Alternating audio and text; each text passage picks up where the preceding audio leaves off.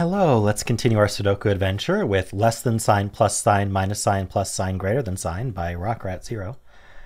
So we have normal 6x6 Sudoku rules in every row, every column, and every 2x3 box. We are placing the digits 1 to 6 exactly once each.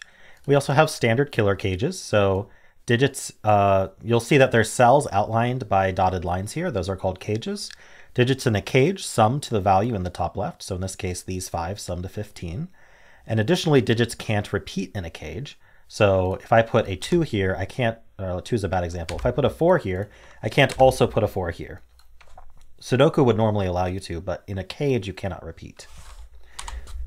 That's a good thing. That helps you with the sum. It also can add some interesting geometry there and exclusions. So yeah, there's a link in the description if you want to try the puzzle yourself, and I'm going to get started right now. So I do think these 15s are the place to start. So anyone who's familiar with killer cages will know that 5 cells at minimum sum to 15. That's the triangle number for 5. 1 plus 2 plus 3 plus 4 plus 5 is 15. So that's what these are going to be, 1 through 5. So what that means is that there's no 6 in it. And so this box needs a 6, and it can't go there, so it's going to go there. Additionally, this cage is going to need a 2, and none of these can be 2, so the 2 is going to go there. That 2 now restricts this 5, because 5 can be either 1, 4 or 2, 3, but it can't be 2, 3 anymore. So it's 1, 4, and this 4 tells us the order. Very nice. Okay, let's take a step back. What else do we need to do here? 15 and 3 feels very, 15 and 3 in a 6x6 can only be 4 plus 5 plus 6. And we know exactly what order they are placed in because of this 6 and 4 that are conveniently placed there. We also need a 1 and a 3 in this row, and those are also completed. So these are going to be 3, 4, 5, without the 4 there. And then these are going to be a 1, 2, and we know the order. This is going to be 4, 5, 6, and we know that's not the 4. Okay, we know there's no 6 in here, so that's not a 6. Also, this can't be a 6 because there's a 6 in the column. So this is a 6 for the box.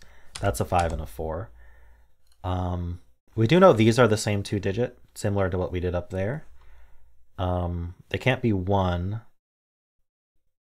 I guess they could be 2 or 3. They can't be 4, 5, or 6. Okay, so we don't quite know what that is yet. We do know this is a 4, 5, 6, so we can clean that up a bit. We can actually place the 6. Okay, so a 4, 5 pair there means this is not 5. And we know this 5 looks down. So the 5 for the box is here.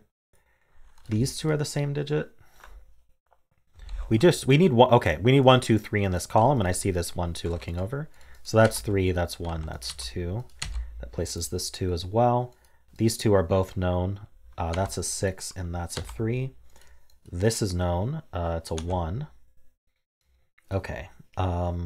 This is 2 and 3. We know the order. This is 5. And I am scanning the roping to help quickly find those digits.